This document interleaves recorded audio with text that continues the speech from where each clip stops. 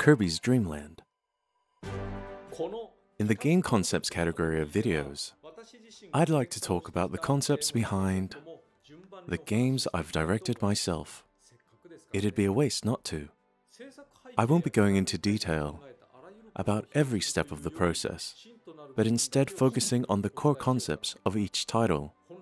I could talk for days about these games, but I'll try to keep it short and sweet. I say short, but these videos may run a bit longer than the others. So get comfortable.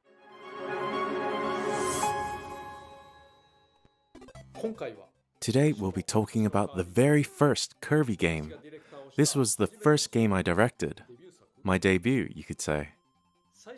I was 19 when I wrote the initial proposal. I was helping on other projects at the time, so we didn't start development until later.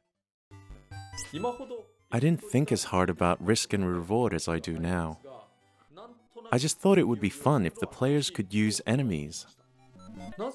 Why is that so fun, you might ask? I'll explain more in another video. But in short, it's about risk and reward and the dual purpose that enemies serve. In Mega Man, you can use the weapons of defeated bosses, but that's not using the enemies. It's more a reward for beating them, which is a little different. When designing Kirby's Dream Land, I thought there had to be an easier way to take advantage of the enemies on screen.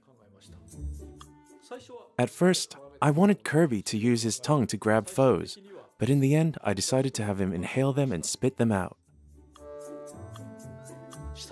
The tongue idea might make you think of Yoshi, but this was back before Yoshi existed. Kirby has one more key trait.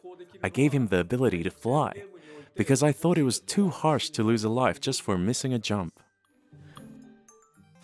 Think about being hit by an enemy versus falling into a pit. I'd say neither one is too serious a mistake. But even in action games with health bars, falling usually meant instant death. So, I kept the penalty of losing a life if you fall, but gave players the ability to fly over these gaps. You could use this to skip enemies too, but the Game Boy screen was so small, I don't mind making things a little easier. Inhaling enemies and flying both reduced the potential risks players face during gameplay. This might seem like it would have sucked all the fun out of the game, but I wanted to make the first Kirby as accessible as possible for new players.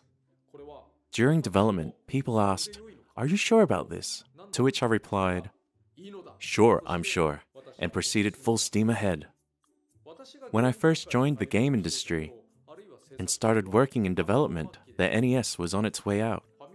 The NES was infamous for having a lot of difficult games.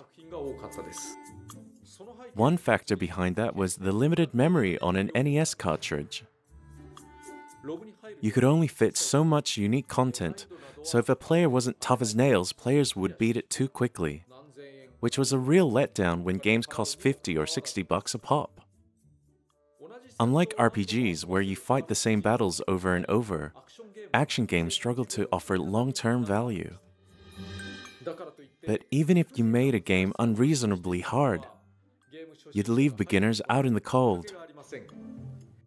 Which brings us back to Kirby, who I created to welcome newcomers to the world of games.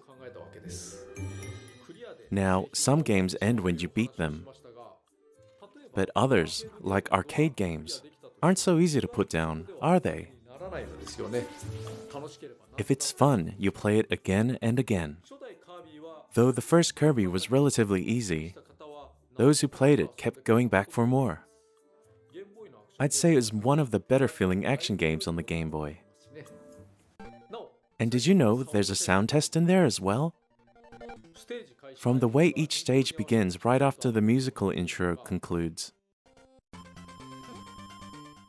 to Kirby's signature victory dance, you can see that we put a lot of love into music as well. In the end, Kirby's Dream Land is still the best-selling game in the entire series. That just goes to show that positioning the game for beginners was a good decision for the time. And there you have it.